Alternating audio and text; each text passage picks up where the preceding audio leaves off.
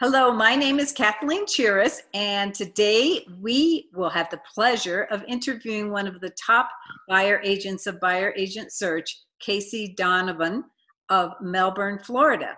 If somebody were coming from, say, out of state, what would you do? What are the kinds of things you would do to help a potential home buyer prepare for a move to Melbourne and buying the home buying process?